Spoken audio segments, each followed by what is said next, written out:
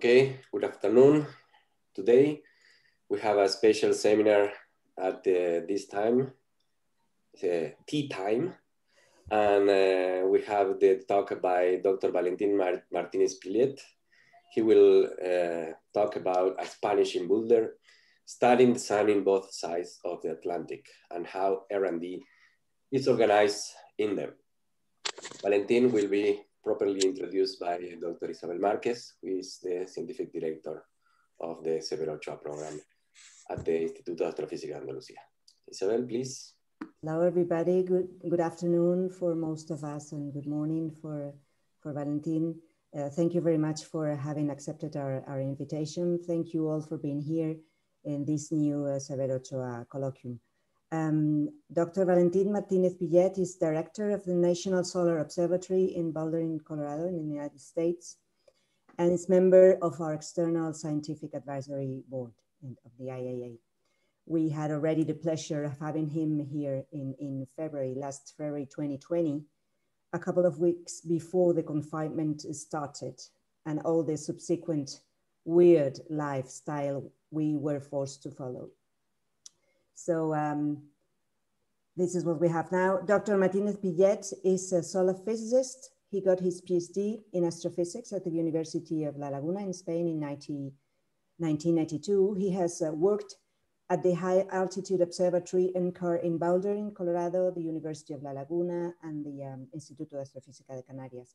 He has been the principal investigator of several instrumentation projects like IMAX, the Imaging Magnetograph Experiment for the Sunrise Balloon Solar Telescope, or the Polarimetric and Helioseismic Imager for the ESA-NASA Solar Orbiter mission. He has participated at an important number of scientific advisory committees, just to say a few of them. He was member of the review board of the Spanish National Program for Astronomy and Astrophysics in 2004. He was president of the Division 2 of the International Astronomical Union, the Sun and the Heliosphere between 210 and 212. Member of the Scientific Advisory Committee of the Kiepenheuer Institute for Solar Physics since 2014. And he's member of the editorial board of the journal Solar Physics since 2004. He's author of more than 250 entries in NASA ADS with more than 5,400 citations, so with an H index of 42. He has published about 130 papers in reviewed journals, given more than 25 invited reviews, and about 100 oral and poster contributions. He has supervised 3 doctoral theses and mentored a number of postdoctoral researchers. Today, he will give us his talk, as René said, entitled A Spanish in Boulder, Studying the Sun on Both Sides of the Atlantic. And I take the opportunity to extend the invitation to a real one, to a 3D one in the future. So thank you very much again, Valentin, and now the floor is yours. Thank you, Isabel, and thank you for the 3D invitation. I look forward to it. But thank you for inviting me to this Severo Ochoa series. I've been following it, and I think it's a great effort that IAA has been doing. I was totally honored to be invited to give this presentation. Here you have my title. Finally, it's more complicated than what I thought. So rather than trying to make sense of the title, what I want to do is spend some time explaining the flow of the talk. And here you have what I'm going to be addressing, the various points that I'm intending to present here. There's going to be like an overarching scientific theme, which I call the magnetic connectivity in the heliosphere. And I will start explaining how we got here, how we are asking the questions what we're asking today. But I'll put in this context all of the efforts on spectropolarimetry that started on the Canary Islands, but they are also present at the IAA in Granada. And you'll see how it connects to this magnetic connectivity problem. As part of this understanding of how we are connected in the heliosphere, we did a number of experiments. In particular, I'm going to be saying something about Sunrise, also Solar Orbiter.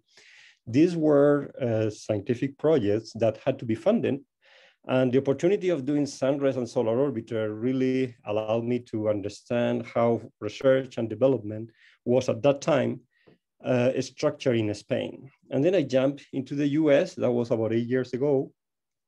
And my job here is to actually deal with the research and development here in the US. So I got to know both of them. And I thought it would be interesting to actually compare them and explain you how they are structured in the two countries, how different they are. Not trying to say which one is better, but just try to show that they can be really, really different, in particular as it pertains to astronomy. And then because I thought that ending with programmatic aspect was very depressing, I decided to circle back to science, and I'll be ending my talks going back to the magnetic connectivity in the heliosphere. But I'm going to be presenting two very different topics. One that is, as I said, research to operations, very pragmatical, very operationally oriented. And another one where I'll bring Solar Orbiter, that is more fundamental research on how the sun creates and controls the heliosphere. So I'm going to be jumping from science to research and development to budgeting processes, but that's kind of the flow of the talk. And I hope this introduction helps you understand what I'm doing while I am making the presentation. So without any further ado, let me start with it. Yes, I'm going to be talking about how stars and planets are magnetically connected.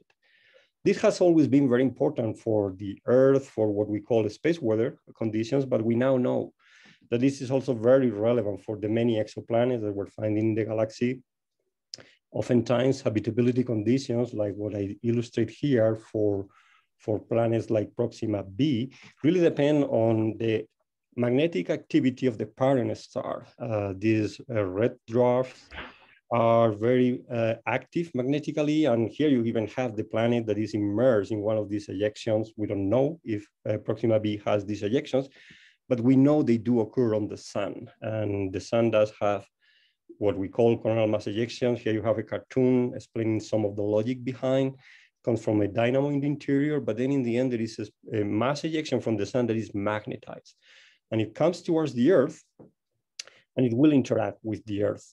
What I want you to see on this cartoon is this part over here. This is the Earth. The Earth has its own magnetic field. And on the day side of the Earth, the magnetic field is pointing upwards. These are these arrows that are pointing up. What we now know is that it's absolutely critical to understand how the magnetic field of the blob of plasma coming from the sun is oriented relative to the magnetic field of the Earth. If it is oriented upwards, like the blue color on the Earth, the interaction is small. But if it is oriented like in the cartoon in yellow, pointing downwards, then is when you can have the magnetic reconnection. Then is when you have these two magnetic field lines joining each other through these reconnection processes.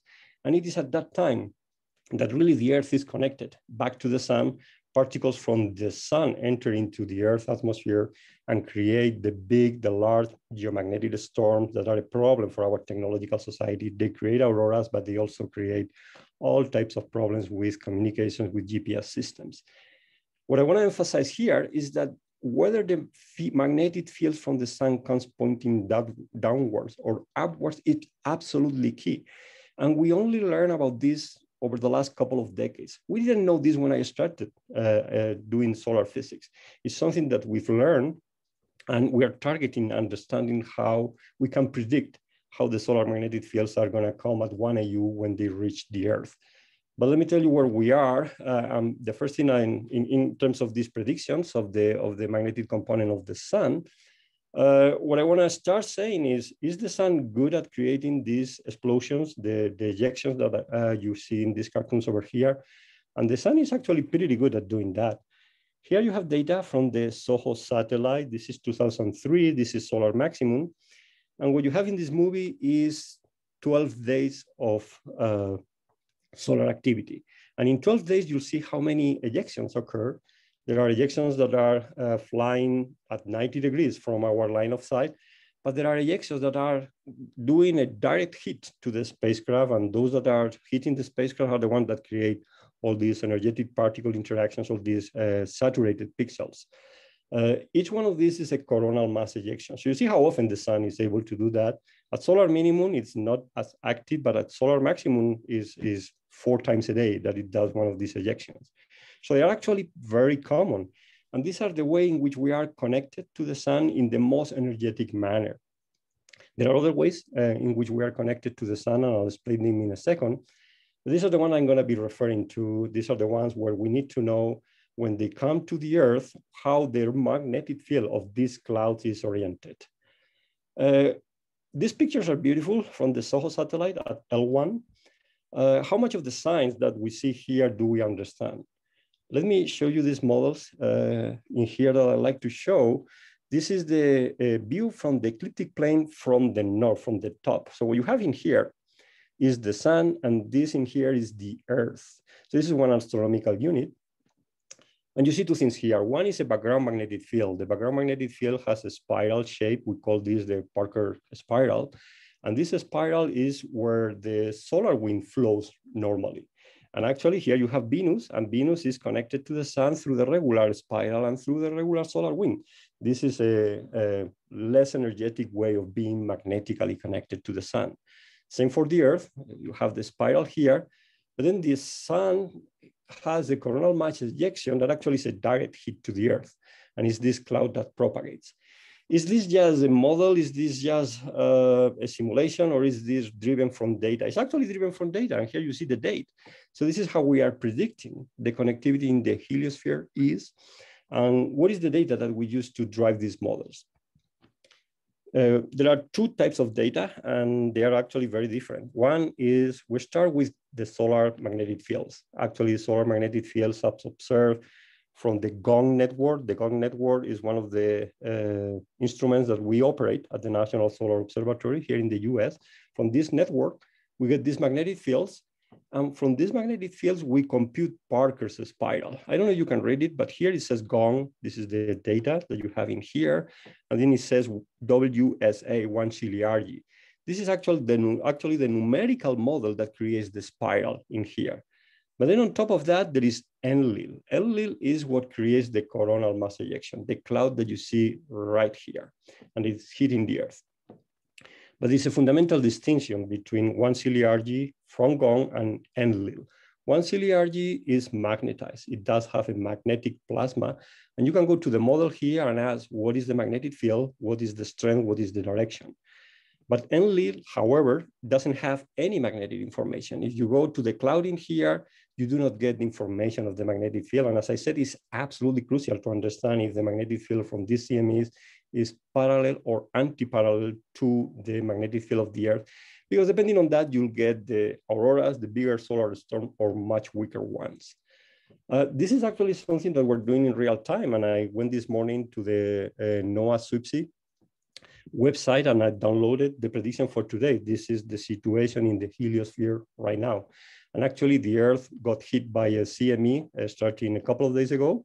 The CME has just flown past the Earth. It's over here. This is the Earth. And here you have the prediction for both plasma and velocity, but you don't have a prediction for the magnetic field for BC because we're not able to produce them yet. However, you can go to Twitter, and if you follow Halo CME, you'll see that this Twitter account is telling us, we got a storm, some KP = 5, which is a medium solar storm. But actually, the Twitter account says BC was mostly pointing, it was parallel to the magnetic field of the Earth. So we didn't get a big storm. We didn't get the big auroras because actually BC needs to be negative. This is how popular it is, that it is even on Twitter. But actually, it's something that we learned over the last 10, 20 years. So I'm fascinated that actually you can go to Twitter and then see people talking about BC, the sign of the magnetic clouds, even though we're not able to predict. Now, let me forget about Twitter for a second, and let's go back to the basics, how it all starts on the sun. Here you have a filament, is this black feature over here. And see what happens with the black feature. It is there, and all of a sudden it's gone. Where is the black feature? The black feature is actually flying through interplanetary space.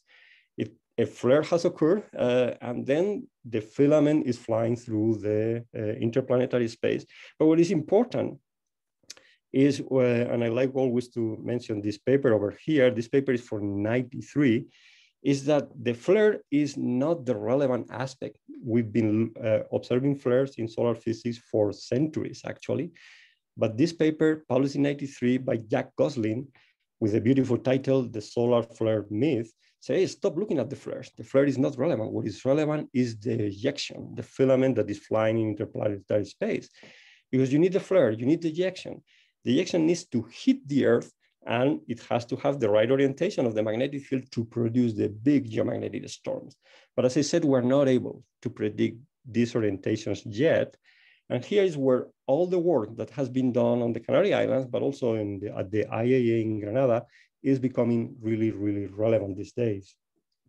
Can we measure the magnetic field of these filaments? Is there any way in which we can start producing information about what the orientation of the magnetic field is and start propagating magnetized CMEs? This is where spectropolarimetry is going to play a crucial role. Here you see data. This is data from the telescopes on the Canary Island. This is there is a photospheric line over here. This is the data that the solar group at IAA has been showing always about the Stokes parameters, inversions, the fits that we do, and the inferring the magnetic field. What is important here is that this is the photospheric part of the magnetic field, but we are also able to measure the magnetic field inside the filament, the magnetic field of the part of the sun that is going to start flying in the interplanetary medium. And with this spectropolarimetry, we can get the global configuration of the magnetic field. So here the question is, well, these CMEs that we propagate now with Enlil do not have magnetic field. Can we start grabbing all this knowledge and producing models that propagate the magnetized CMEs and start predicting BC and understanding how important a given CME is going to be for space weather predictions? This is where we're heading, and this is where all this knowledge that has been developed at the IC with the telescope on the Canary Islands, but that continues in Granada at the IAA, is going to play a crucial role in what we call a space weather component. I'm emphasizing here the filaments, but of course the sun is a magnetized body, and we like to understand the magnetic connectivity at all aspects. And that's why we created the Sunrise Project. The Sunrise Project, which started actually in the year 2000, was to have the best resolution and the best sensitivity on solar magnetic fields. This project that you see here, this is the launch in 2009. And here you see Solar Orbiter. These two experiments have always been related to each other. Right now, the leadership for both Sunrise and Solar Orbiter is with Jose Carlos, is at IAA. He's been there for quite some time. Jose Carlos has been leading the project for the last 9 years.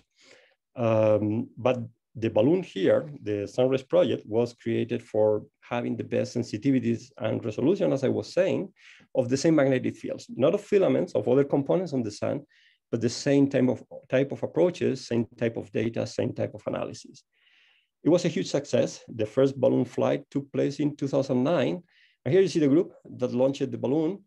Of course, it was a team effort. And if you look carefully here to who is in this picture, you'll actually find 5 people from the IAA in Granada, and all of them, the entire team was important in the success of Sunrise.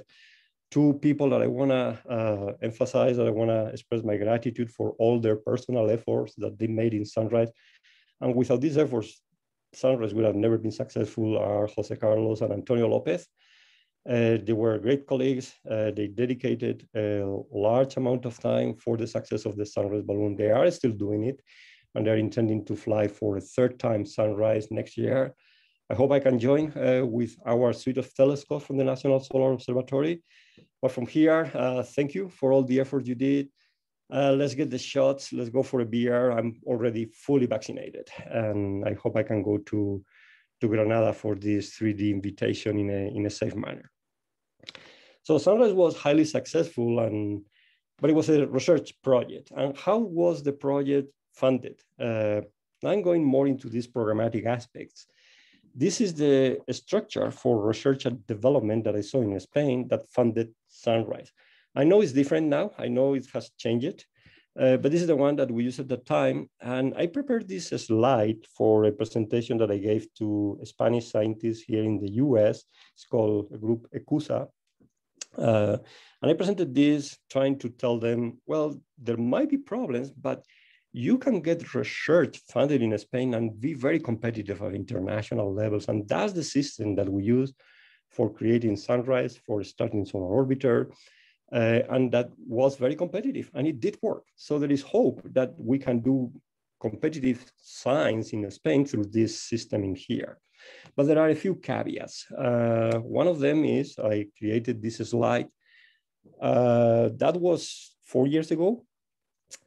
And I had here a minister. And when I was preparing this talk, I realized, well, the minister has already changed and it's different.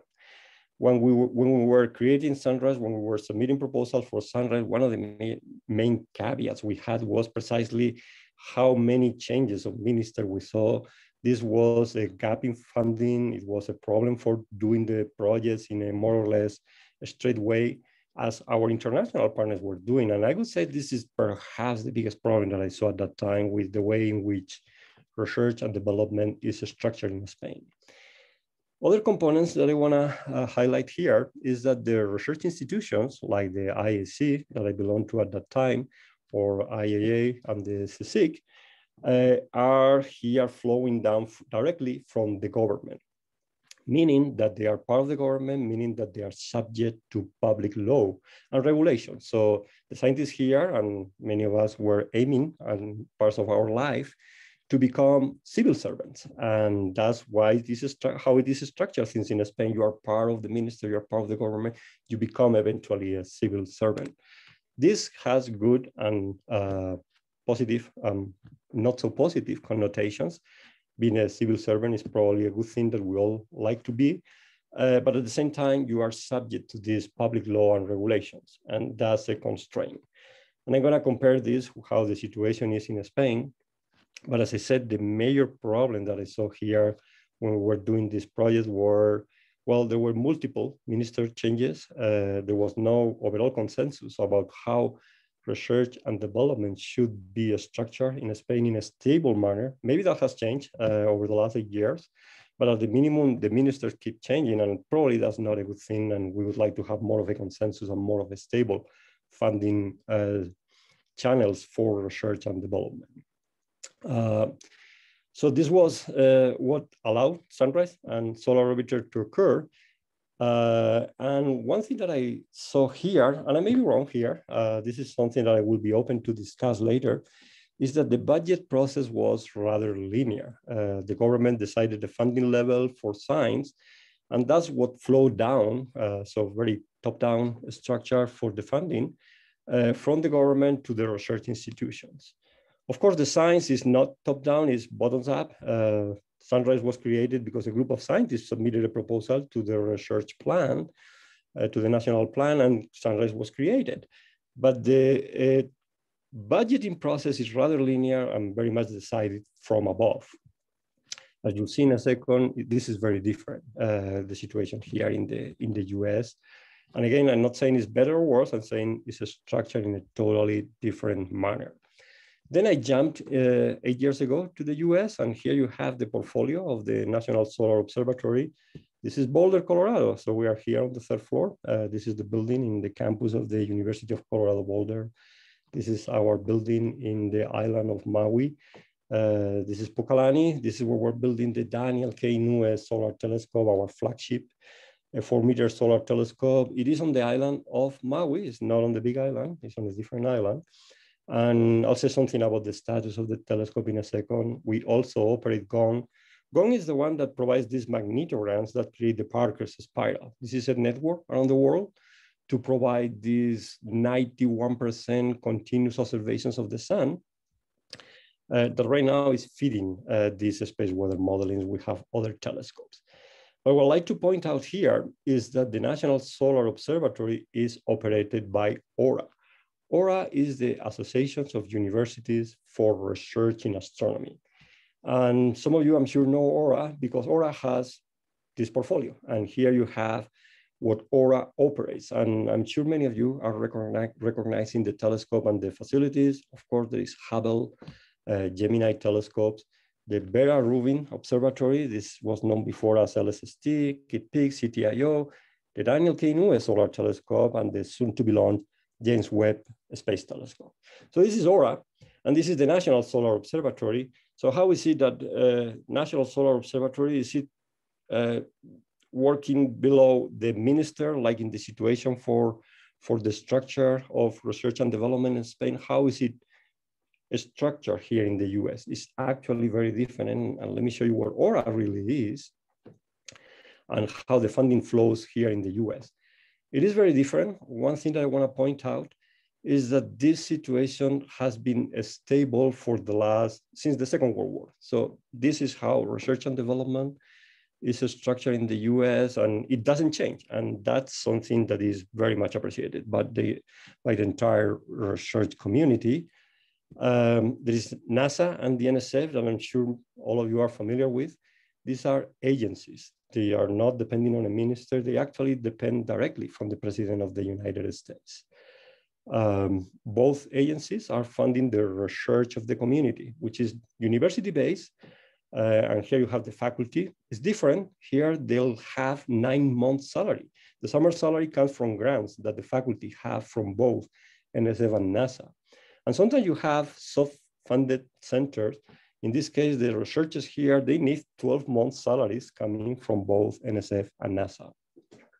That's one of the main differences with the case in Spain. And this is the community. This is the community that is doing research, and they submit proposals to the NSF and NASA. And then you have the federally funded centers. And we are federally funded, both NSO, and another example that I put here is the Space Telescope Science Institute that operates Hubble and soon after the launch later this year, James Webb Space Telescope. But in between the funding agencies and the federally funded center, there is a layer that doesn't exist in Spain, which is AURA. AURA is a private non-profit foundation. So we're not workers of the federal government. We are not civil servants at NSO or at STSCI. We work for AURA. We are AURA employees. But AURA is private, so it's subject to private law. We're not civil servants. Again, that has pros and cons, but it does have the flexibility of the private sector. And for example, you are able to negotiate salaries in here just because AURA is a private foundation. So there are no civil servants, but you still are federally funded. So you have to support the mission of these centers is to support the community in here. This is the community that has to have the grants for their salaries. Here you have 12 months salaries, but the main mission of this center is to support the science by the community. So these are very different components from the way it is structured in Spain, the research and development, but the thing that I value the most is how stable it is. It's been there since the Second World War, and it's not changing, and it's reliable and dependable. How is the funding flow occurring here in the US? Well, as I said, my impression is that in Spain it's rather linear. It's from a decision of the government. Let me show you this slide. This is the funding process here in the US. This is a slide that my boss, Matt Mountain, the AURA president, uses. And I really love it because it really shows how complex the funding system is in the US. The last thing that the funding system in the US is linear. And you might wonder, does it work? And the answer is most of the time it does work. And it does work and it's rich. May not be the one we want to implement in any other country, but this one in the US has been there for quite some time and is working nicely. And it has input for many, many stakeholders. And by that, I mean, it has input from universities. It has input from for-profit associations, for non-profit associations, and the input goes to the executive branch of the government, but it also goes to the legislative branch of the government, to Congress. And you need to have everybody on board for the entire system to work and flow from compelling science to a funding framework that in the end will give you the dollars for a science project. This, as I said, has input from the entire society. It is a system that is complex that you need to constantly be working on to make sure that you'll get the funding for the projects. But it all starts with what it is a peer review type of system, is the decadal survey process that is run by the national academies. You get these blue ribbon reports. Soon we'll have from the decadals the Astro 2020 report, DKIST, the Daniel K. Inouye Solar Telescope, was heavily supported from the decadal in astronomy, actually 20 years ago, two decades ago. And when you get the support from the national academies and from the discussions with the scientific community, then you go through this policy and funding framework, including the executive, the legislative branches, and then in the end, you'll get the dollars. But as we like to say here in the US, President proposes and Congress disperses. Every year, the president will propose a budget for research and development, but then Congress will change it. And every year that I've seen here in the US, the process, what the president has proposed is very different from what the Congress has finally approved.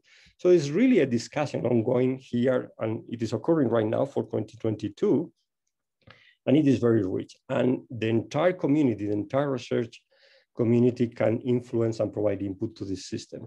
It is a process that 20 years ago started funding the Daniel K. Inouye Solar Telescope. We had the compelling science, but we had to do all this work for getting the funding. DKIST is now a reality, and here you have images from the second to last on-sun campaign. Here you see DKIST pointing to the sun. This is the heat rejection system rejecting the solar light. I want to say something about DKIST. Where are we with DKIST? DKIST, the end of construction has been impacted by COVID. We are now targeting November 2021. And at that point, we will start the commissioning phase.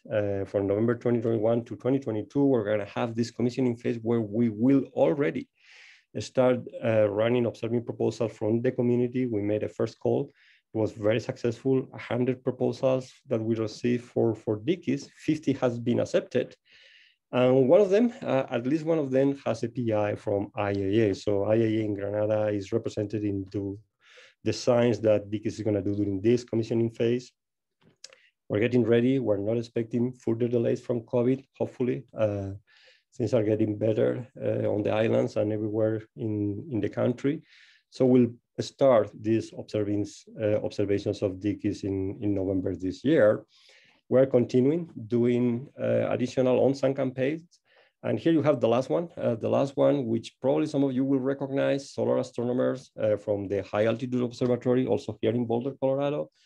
They were there about a month ago doing the science verification of their instruments. And here again, you see from DKIST Stokes parameters. This is I, Q, U, and V. This is spectropolarimetry that the groups on the Canary Islands and at IAA have been always focusing their research. This is a spectropolarimetry Stokes parameters from a 4-meter solar telescope. And this data is just being analyzed now. It's brand new. What you have here is less than a few weeks old. So you would say 4 meters pointing to the sun. And I know this is always a shock for the nighttime community. Why do we need 4 meters? I always like to emphasize that this 4 meter is really science driven. And why I said that is because if you take the equation that is used in nighttime astronomy for computing the exposure time of what you need to use for a star of a given magnitude with a signal to noise for a telescope of a given size, well, that equation is the one that if you use it, you'll get 4 meters if you put these numbers in here. And that's where we need to be in solar physics. We're not here yet. We need to have these signal to noises of about 10 to the 4. We need to be able to, at the same time, resolve 0.1 arc seconds. And we need to do it in 10 seconds. I've shown some Stokes parameters for filaments, for solar filaments that were 10 to the 4 in signal to noise. But they typically have several arc seconds resolution, and they take minutes to obtain. So solar physics is not here. We really need to be here to understand some of the science that we want to resolve, like the potential existence of a surface dynamo on the sun, but also for the filaments that I was talking, for this magnetic connectivity, for understanding how the initial configuration of a coronal mass ejection is. You also need this type of requirements. You bring this in here, and you're gonna need a 4-meter telescope. And that's why both DKIST and the European Solar Telescope that also has participation from the IAA, both are 4 meters. So it's really science driven. And once we get these requirements met, when we are able to have 10 seconds, 0.1 seconds resolution and the 10 to the 4 signal to noises, we will be able to monitor filaments regularly. And if we monitor filaments regularly, we might be able to fit models better than ENLIV that actually propagate the magnetized CMEs and start predicting BC, how is the orientation of the magnetic field near the Earth. These models are available. They are very heavily computationally expensive, and they are only operated and run on a case-by-case basis. Here you have the model in Japan. These are two models in the US. I think there is a third model here in the US and one model in Europe. It's called Euphoria. And these models are able to propagate a magnetized CME. But right now, the boundary data is not driven from magnetic observations of the sun. And what I'm saying is, let's get the filaments. Let's measure the filaments with the spectropolarimetry that we now know how to do, and we have the capabilities to do. And let's drive these models with magnetic data and start predicting BC. These models are already trying to make the best job they can to predicting BC. Here you see in red the predictions, and in blue what was measured by satellites, what was the BC that was measured near Earth. Well, they are not that bad, but the problem is that the data that they are using as a boundary condition is not coming from magnetic field observations of the sun. That's what we need to change with a spectropolarimetry and start predicting this BC. I have already circled back to this magnetic connectivity in the heliosphere, and that's the component I was saying, this is going to be really operationally driven. This is important for us as a technological society, start predicting BC. And this is why I'm calling this a very research to operations component. But there's another component that is more fundamental research, and it's also related to magnetic connectivity in the heliosphere. Look here again to one of these maps of the ecliptic plane. This is the sun, and I want you to look at this satellite at 1 astronomical unit. There are several coronal mass ejections from the sun. Actually, there is this one that is in black. It's a huge, it's the largest, most energetic coronal mass ejection measured during the space era. But the point I want to make is that the stereo, who is here and is measuring the conditions at 1 astronomical unit, now is magnetically connected through the Parker's spiral. But then 3 ejections come. And what it measures now is a combination of the 3 ejections plus the Parker's spiral. So at 1 astronomical unit, when you put a satellite here, you are impacted by multiple processes on the sun. And it's hard to disentangle which one creates what. Right now, it's a clean connectivity. Right now, stereo has a clean connectivity back to the sun. But when all of these 3 CMEs come, it's totally confused about these particles are coming from which one of the CMEs or from what solar wind. So what is the way in which you can have a more pristine connectivity to the sun, a more clean connectivity that you know this data measured here comes from that process on the solar surface? Of course, the problem is that you are at 1 AU. At 1 AU, everything is mixed after the propagation. So one way to get this pristine connectivity is just get closer. The closer you are, the more clearer is your connectivity back to the sun. So this is why the community has been for quite some time proposing, let's get close to the sun. And this has translated into Parker Solar Probe, funded by NASA, and the Solar Orbiter mission that is an ESA-NASA mission. Both of them, the intention is to get closer, and that's to understand better this connectivity that I've been talking throughout my talk. They are both flying, and Parker Solar Probe has already been measuring particles and fields in situ. Parker doesn't have any telescope looking at the sun. Solar Orbiter is different. It's not gonna get as close as Parker, but it's gonna measure particles and fields, and it's gonna have telescope to observe the sun. And then we have DKIST with totally unprecedented resolutions and sensitivities that is gonna be able to also observe the surface. So by combining these 3 experiments, we're gonna have both particles and fields and telescopes that will give us what is the counterpart at the solar surface of the processes that we measure in situ. This is what I like to call multi-messenger approach to the connectivity in the heliosphere. The multi-messenger comes from something that you probably have heard, which is this gravitational waves and trying to find the neutron-star merger that created the gravitational wave. We've been doing multi-messenger astrophysics in solar physics and heliospheric physics for decades. It actually started with Ulysses. But what I want to say with this slide is that there is a decade coming that is going to be actually totally exciting thanks to both this space mission and the combination with DKIST, because they all provide new views thanks to being closer to the sun and new parameter space in terms of sensitivities and resolution. Let me just give you one case of why I think this multi-messenger is going to be key. That's the last science topic that I'm going to address in my talk. Why I think this multi-messenger approach is going to be key and fundamental for understanding the connectivity in the heliosphere. Parker has already done several encounters with the sun, and this is data from the first encounter. What they found is in here, this is what I want you to look at now. Parker has a magnetometer that measures the magnetic field where it's flying through the heliosphere.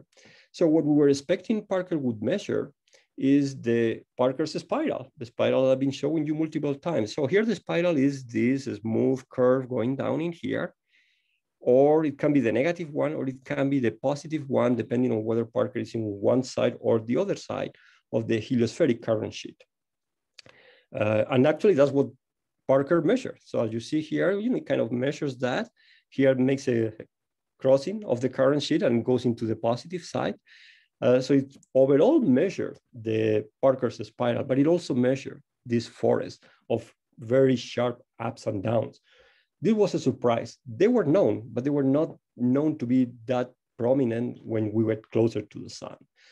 So what these things are, and they are called switchbacks, is the blue lines over here. And you see that the blue lines are radially flowing outwards from the sun, but then they have these 180 degrees bendings that Parker has measured all over the first encounter.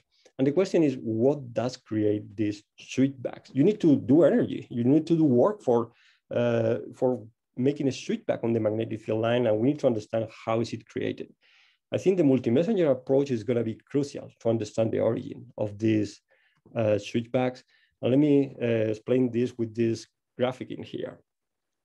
Here you have two magnetic field lines at the solar surface. This is very close to the solar surface. This magnetic field line A is creating the Parker's spiral. It's what we call is an open field line that will flow the solar wind and will go past the Earth. But then you have also loops on the solar surface, like the blue one here.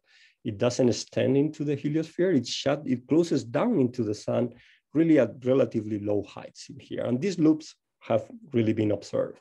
So what can happen with these loops is that when they encounter an open magnetic field line, so this is positive and this is negative, the negative part and the positive part, again, reconnect, like what happens at the Earth. When I was saying the Earth is pointing up and the solar magnetic fields need to be pointing down, is the same reconnection. So there's a process of magnetic reconnection, and after reconnection, you have the magnetic field line going up, then the bending, and then going into the heliosphere. That's the magnetic field line here after reconnection, which is a magnetic field line B. And reconnection will create this bending on the magnetic field line that, if it propagates, will create the switchbacks. Now, what is important here is, what are these reconnections? Do we see them? Actually, we see them all the time. We call them cancellation, magnetic cancellation at the solar surface. And let me say that I think from a statistical study of magnetic cancellations, the best job is the work that Luis Bellot and his students have been doing for years. So we know these cancellations do happen. There are these loops that interact with field lines and create skin configurations that are similar to these ones that I have in here. Now the question is, are they as frequent as the switchbacks that we see with Parker? Can we, at the same time that we're doing an encounter, measure with the best sensitivity and resolution these cancellations and say, well, statistically, they are the same numbers, and yes, they can account for the switchbacks. So that's how you are creating a multi-messenger connection. You're observing the sun and you're observing the cancellation. And you can do this either with the Phi instrument, the instrument that IAA through Jose Carlos is leading, or you can use DKIST. And you see the cancellation on the sun. And then if Parker or Solar Orbiter measure the switchback, you can start comparing and say, well, this is the same process. That's how it all begins at the solar surface. This is the connectivity from a magnetic perspective. There is another way of doing connectivity, which is for reasons that are not fully understood. The chemical composition of closed loops is different from the chemical compositions of the open field lines. So when you create these new connectivities, you are transferring chemical composition from closed magnetic loops to open configurations, and you're changing the chemical composition. So you're able to measure the changes in the chemical composition on the sun and in situ, you can also relate one to each other and say, well, this is the same process. Let me say that this is actually what drove the definition of solar orbiter. Solar orbiter was defined from this beginning as a multi-messenger suite of instruments.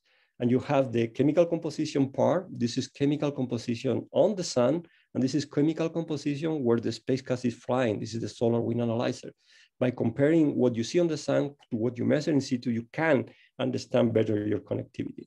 The other one that I was also explaining in the previous slide is connectivity via magnetic fields, either with the Phi instrument or with DKIST, and with the spectropolarimetric observations that they can do, and with the magnetometer that is in situ.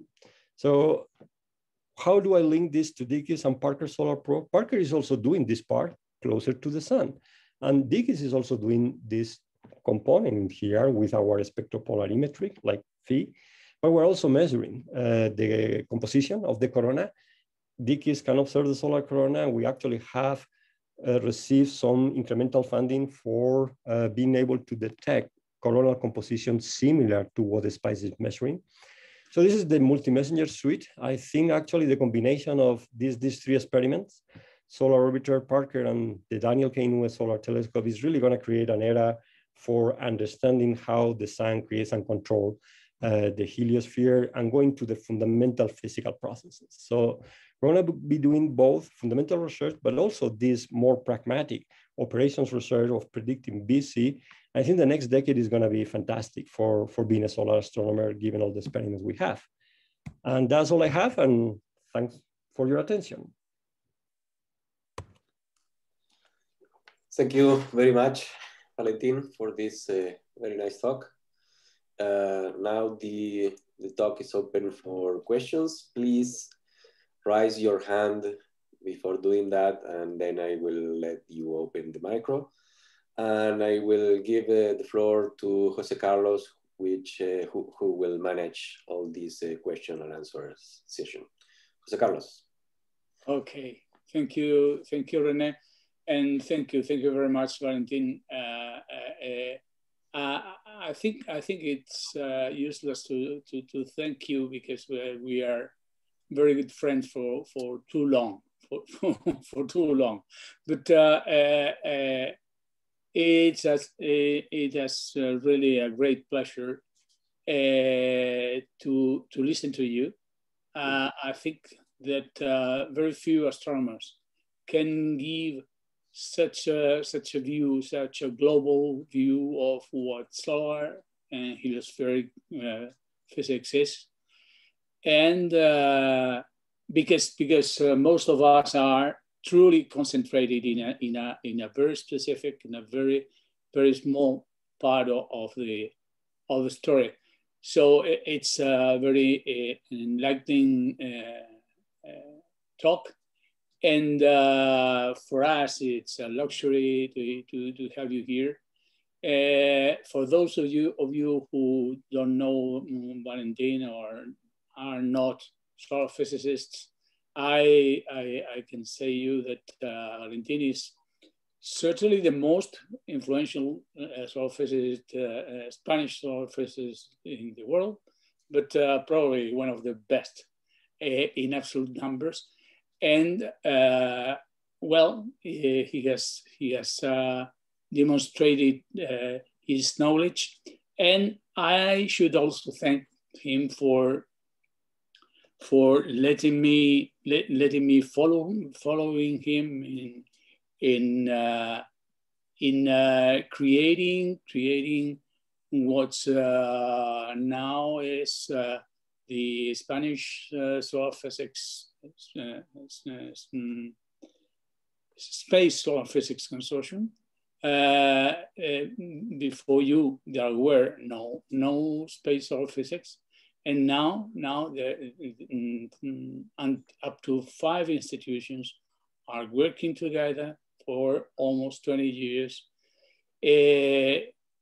pushing to study both the sun and also the heliosphere. In a line designed by you. guy. So thank you very much. And Thanks, Jose. Now I really have to go there and invite you for a couple of beers, and I will, as you know. Well, better if you go for wine. That you're better in wine. So Miguel Perez Torres as his hand raised. So Miguel. Okay, can I talk now? Yeah, please.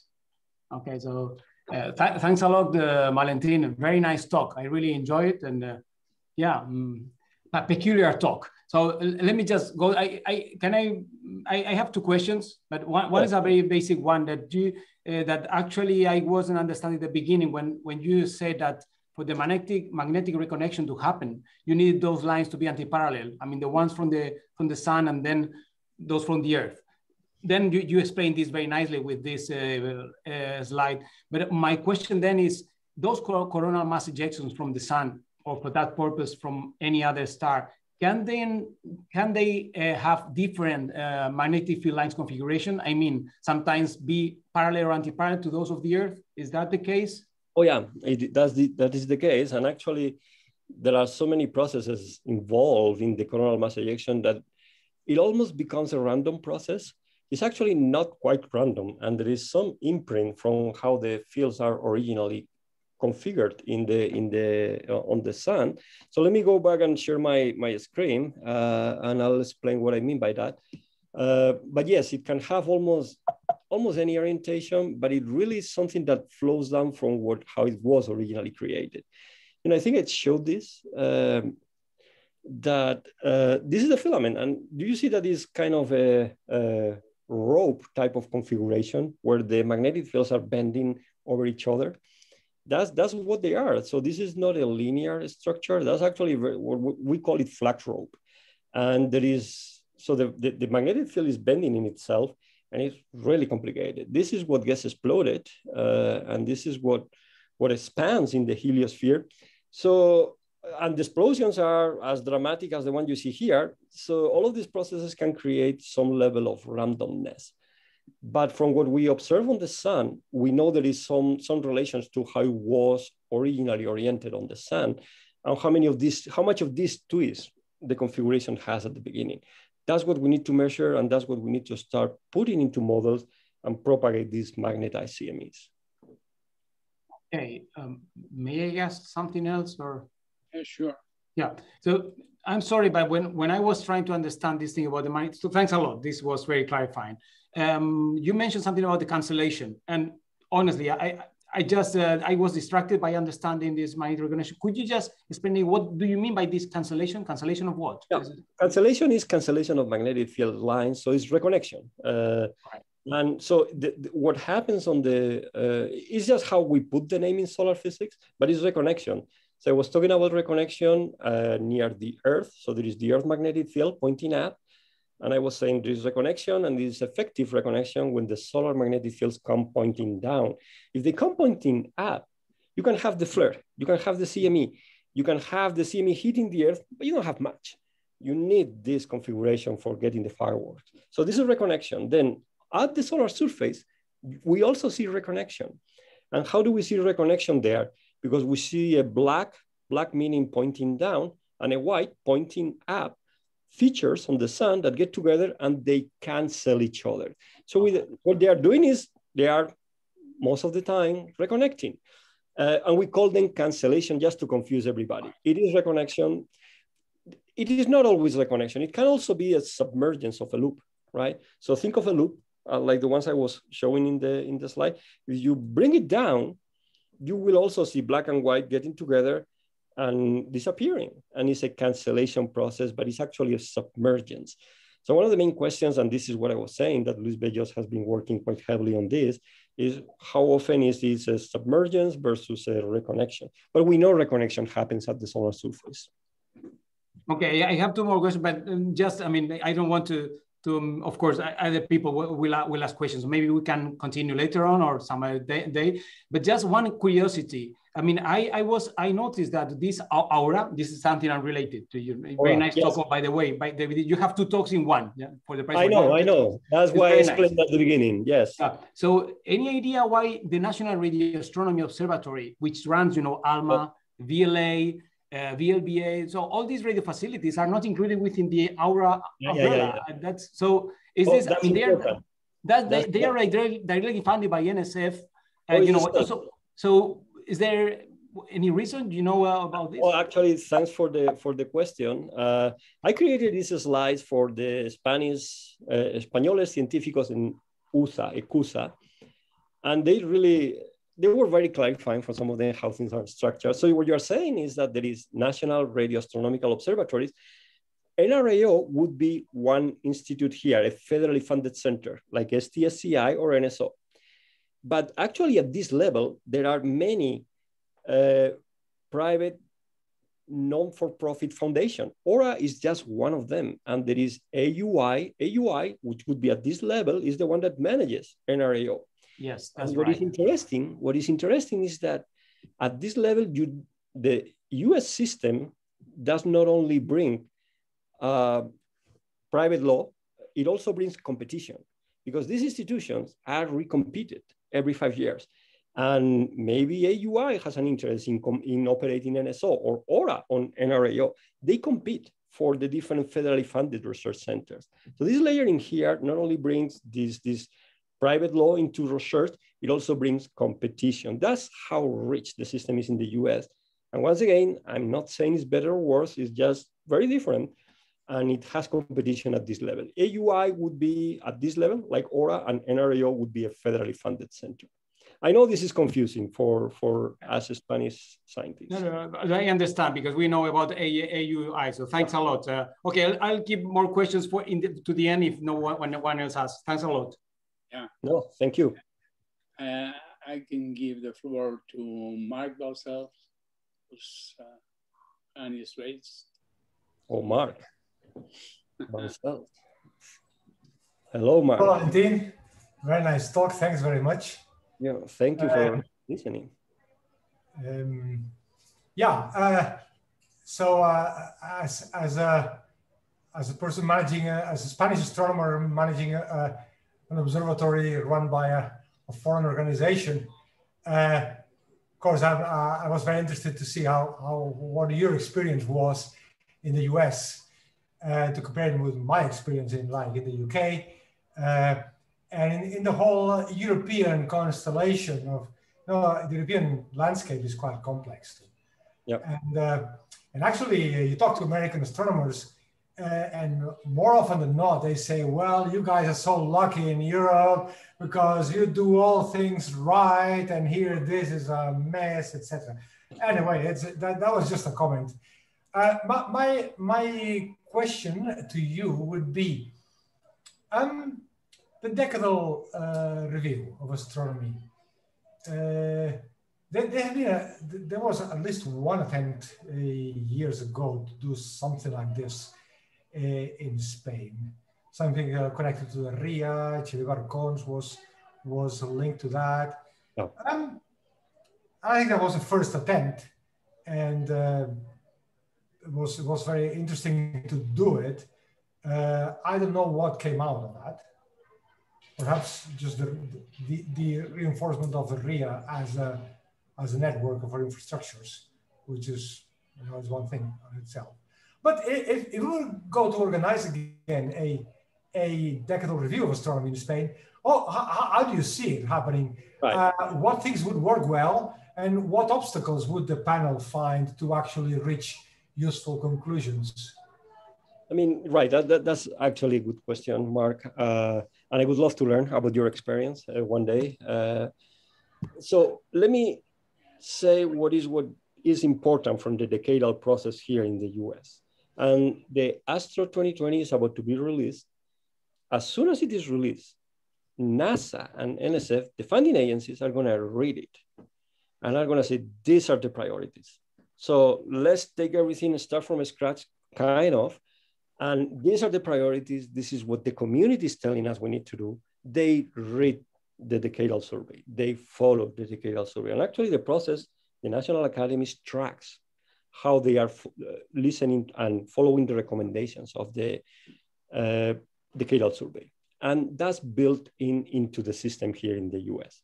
If we're gonna do something similar in Spain, and I think there was something similar done at European level, what is key is that then we say, okay, whatever the community recommends in the decadal type of exercise, the funding agencies need to follow that.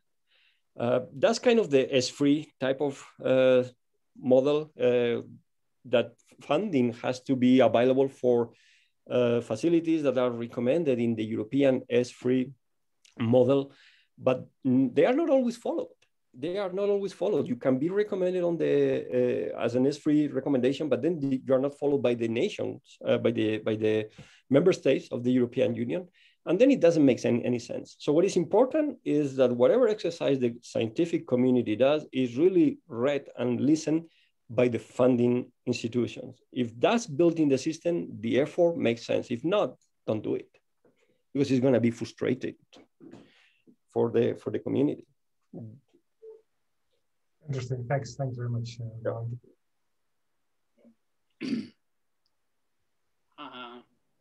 I don't see many hands raised. May I add something else? Yeah. Well, go ahead.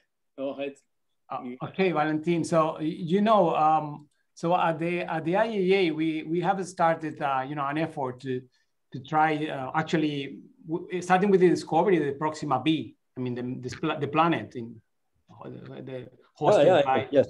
Yeah. So it was kind of a transversal effort. So now I'm a radio astronomer, so I never did any solar physics like that. I think it was recently that I really knew about the Parker spiral, these things like that. But of course, we are now, it's really very interesting to see if there is any kind of star-planet interaction in this. But starting from the basics, it seems to me that now it's clear that the structure of the magnetic field is clearly a Parker spiral for the sun. But still, when I go through literature, many models for M stars, of course, I understand you may not be an expert in M stars. I'm not, but I see that people still use, let's assume this is a dipolar structure. You have the magnetic field goes as R⁻⁻3, or this is a Parker spiral. Sorry, so R⁻², and this goes to very many different. I mean, what you expect, the diagnosis is very much different. You expect different signals. So what is your idea about that? I mean, perspective. So for creating a Parker's spiral, you have to have a solar wind. If the conditions are not those that create a stellar wind, you're not going to have a spiral because nothing is going to actually open the field lines and create the spiral. A solar type star, you will have always a solar wind and you will always have a spiral. Now, I know that there are heliospheric models, like the ones that I've been showing. I've been talking about 1 ciliargy, but then I've been talking about these other models that propagate magnetized CMEs and euphoria in Europe. And people are taking these models and adjusting these to other stars with other stellar parameters, rotations, magnetic fields, whatever. You don't know about something, you create a free parameter, right? That's what we do in astronomy.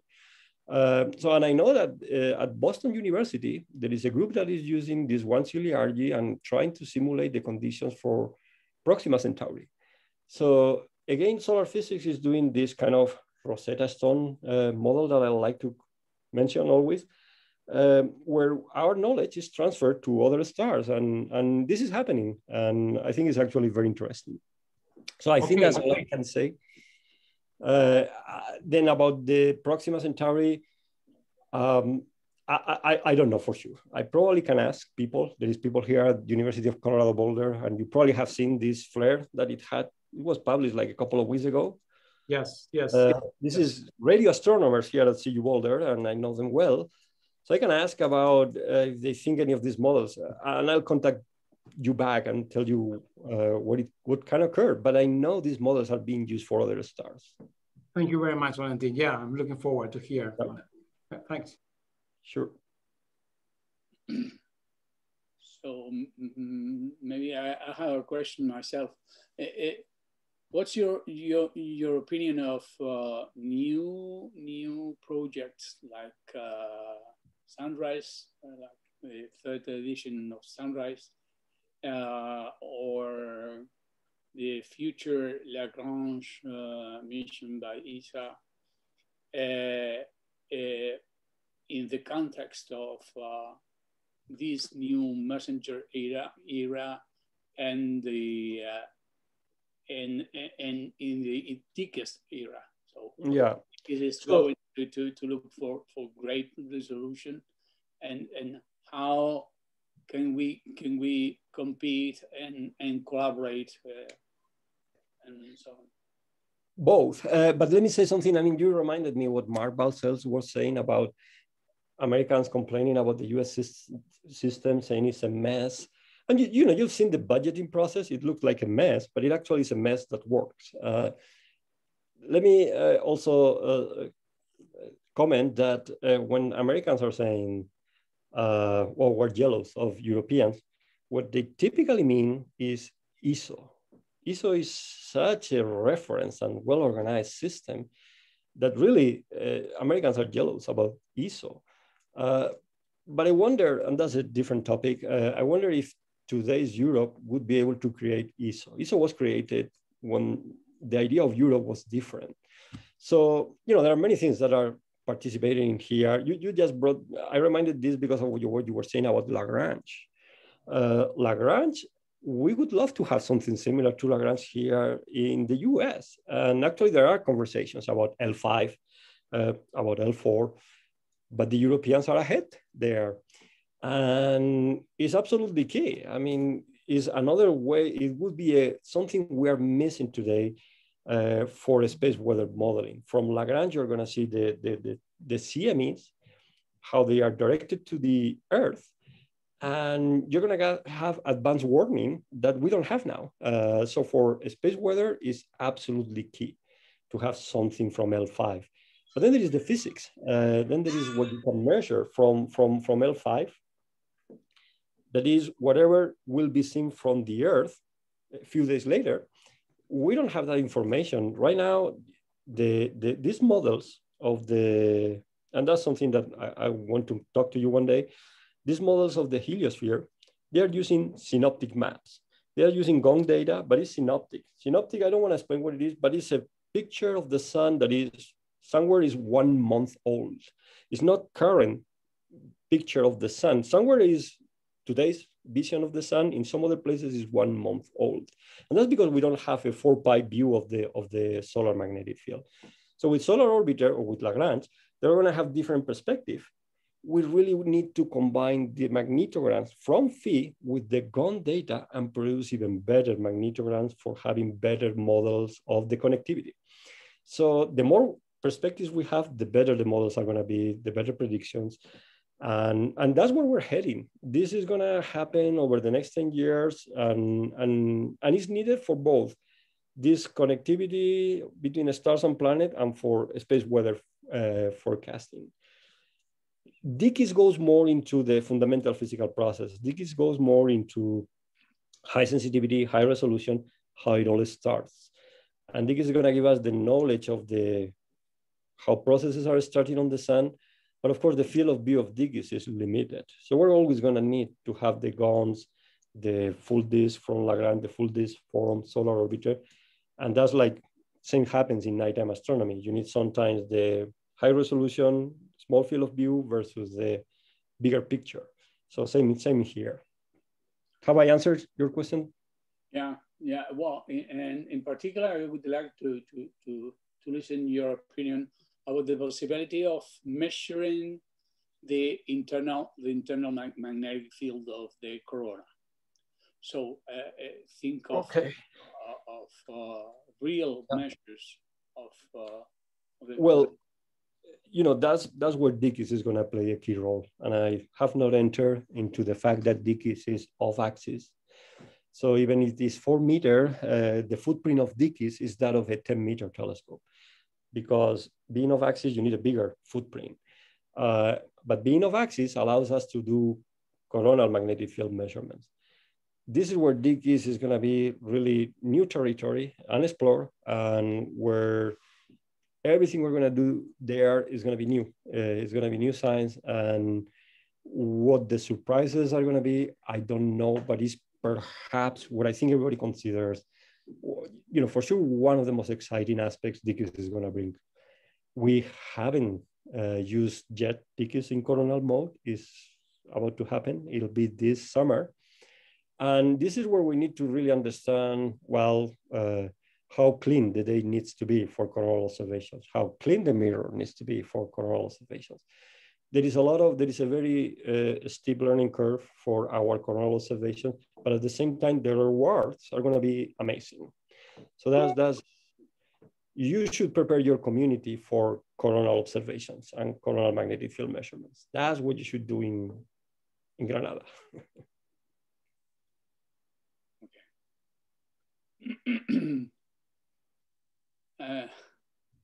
René has. Yes, I have. Right, thank you.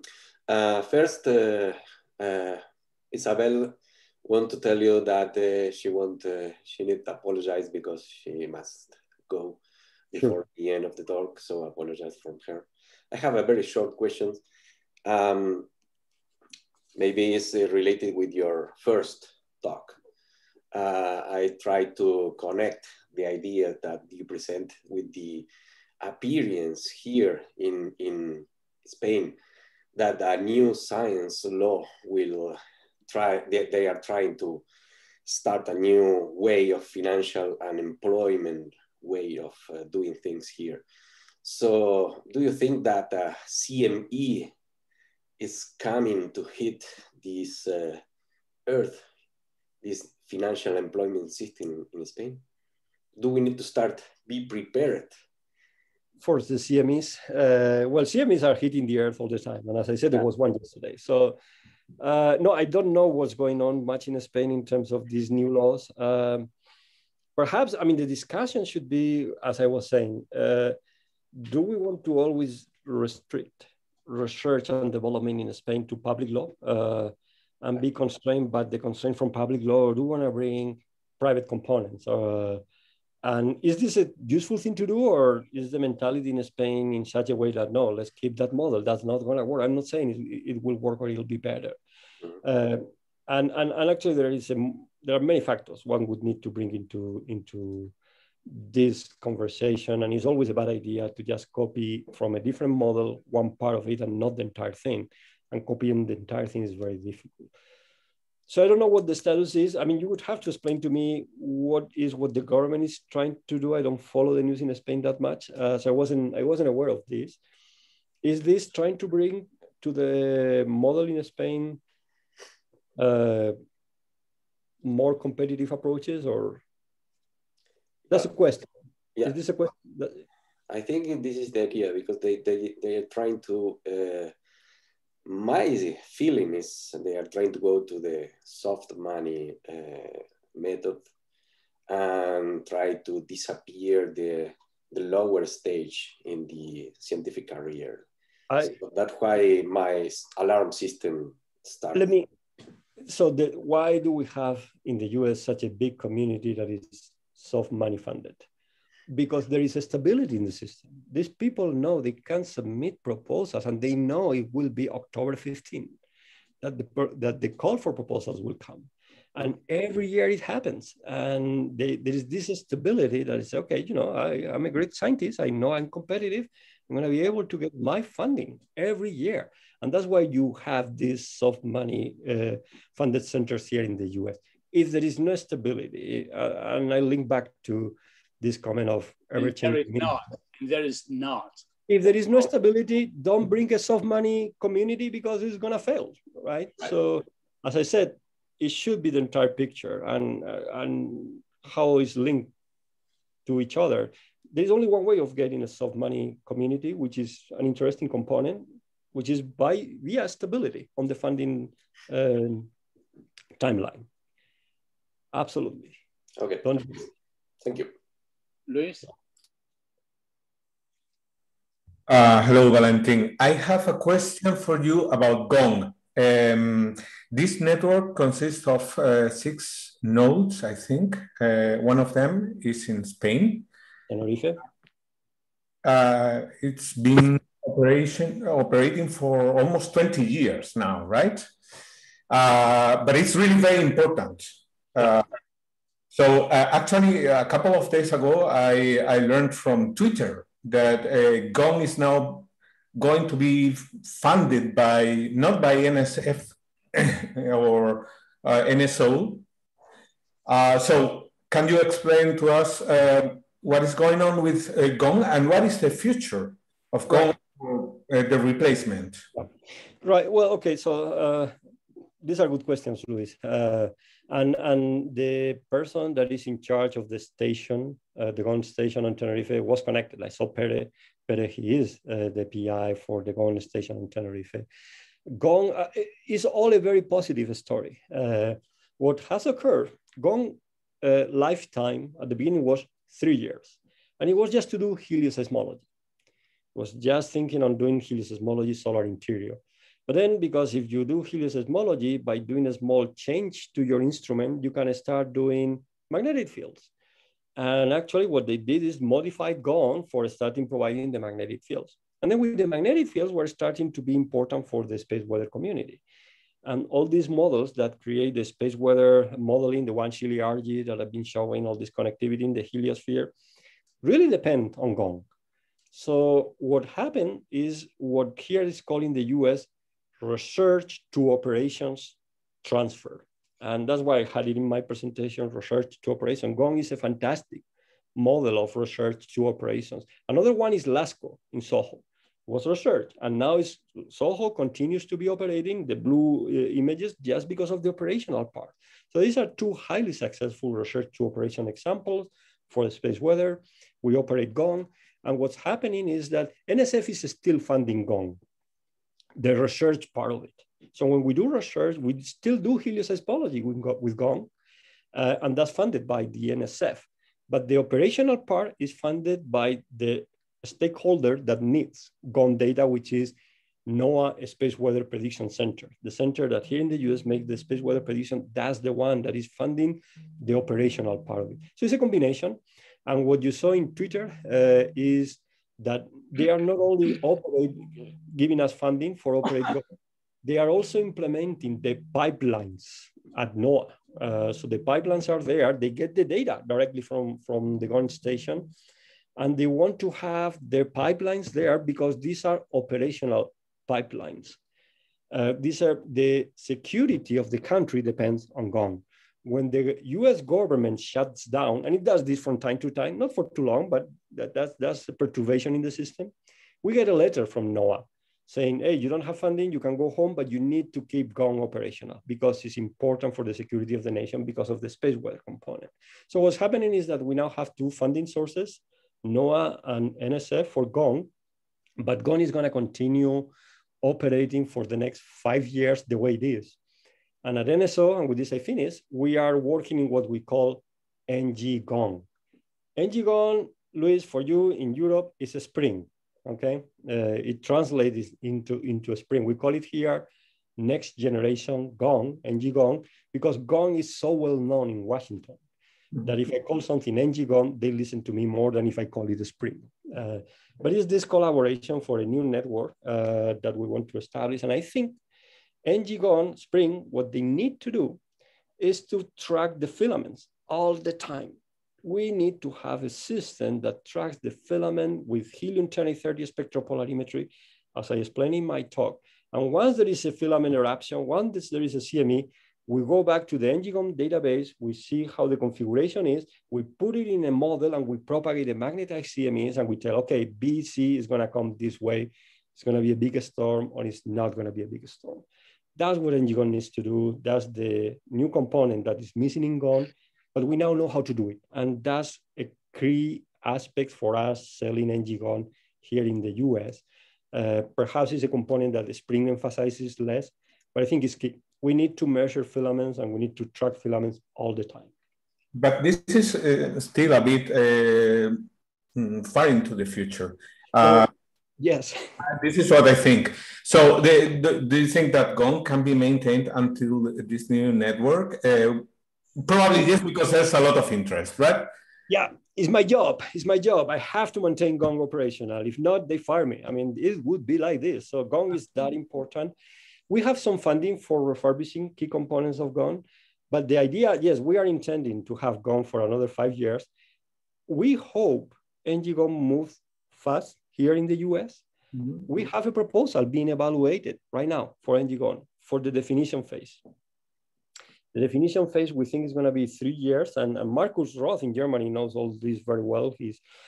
So we're thinking definition phase 3 years, and start deploying NGGONG sites. It would be 2-3 years later. So we need GONG there for another 5 years, and we just signed an agreement with NOAA for having GONG operational and getting funding for operations from NOAA for another 5 years. So things kind of match, but it's delicate. It's delicate. Okay, thanks. Yep. Thank you very much. We are already 1.5 hours. Maybe just the last question by Miguel, who's really interested and keeps his hand raised, and that's the last, I think. Okay, thank you, Valentina. Yeah, I was so interested. So I was really attracted by this mentioning that you said there are two different, the chemical composition of the closed loops and those that go outwards from the sun, they are chemically different. Yep. And well, you have no idea. I guess, they must come from different regions. I mean, one of them maybe from a deeper layer or someone from a small surface. Any suggestion, and also how to really disentangle this issue, this problem, how to solve it? No, there are theories. There are theories for explaining why closed and open field lines have different chemical compositions. And it is related to the evolution. So yes, the closed loops are more photospheric composition, and they're coming from below. They have the same composition as in the photosphere. But as soon as they open, they go through the corona and they go through 1,000,000 degrees. And the processes that open these field lines and go through the 1,000,000 degrees is what changes the composition through a number of processes. There are a number of theories. It's not well understood. It's not clearly understood. I'm sure that solar orbiter is going to be absolutely fundamental and critical because of this chemical composition, the SPICE instrument versus what they're going to measure in situ. With our chemical composition of the corona, we're going to be helping there. It is a new area of knowledge where we don't have the right data, but we're going to get the right data. It is not well understood. There are models, and I can, talk to Jose Carlos and let's get in touch via email, and I can send you references for all these topics. And I know I've been talking to the group there in Granada, and I've been emphasizing that for what we need to do is helium-10 30 observations of Proxima Centauri to see if we see CMEs. That's what I would do if I were to have time, but I don't have the time. Okay, thank you very much again, Valentin. And I think it's been a really enjoying talk and debate. So, well, René, you can say the last word. Yeah, thank you very much. I will send to you the link for the video. Thank you for the talk. No, thanks everyone, and I hope to see you all soon and fully vaccinated. Okay, thank you.